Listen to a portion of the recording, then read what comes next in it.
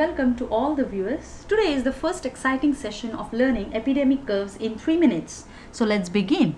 An epidemic curve is an important concept in outbreak investigation when we perform descriptive epidemiology.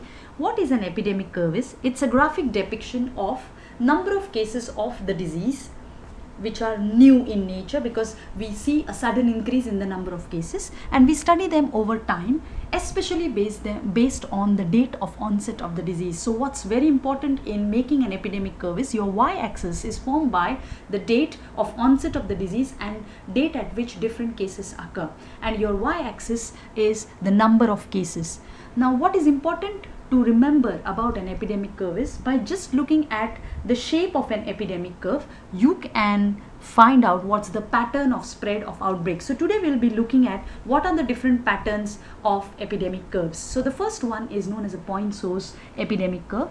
Now in this one, generally you will have a common source like a contaminated food or infected food handler, and all exposures tend to occur in a relatively brief period. So for a point source epidemic, you will have a short incubation period. There will be a sudden increase in the number of cases followed by a steep decline. So this means that there has been a common source of exposure, but once the exposure has occurred, all cases have occurred within the range of one incubation period, and then there are no more cases after the last case has occurred. The next pattern of epidemic curve is known as a continuous common source epidemic.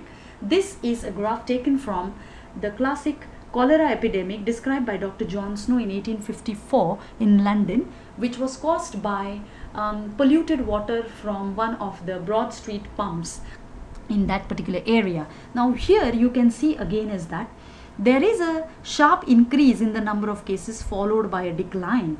However, we need to understand here that all the cases in this particular condition have not occurred within single incubation period, which means that there is an ongoing source of contamination which has been going for a long period of time.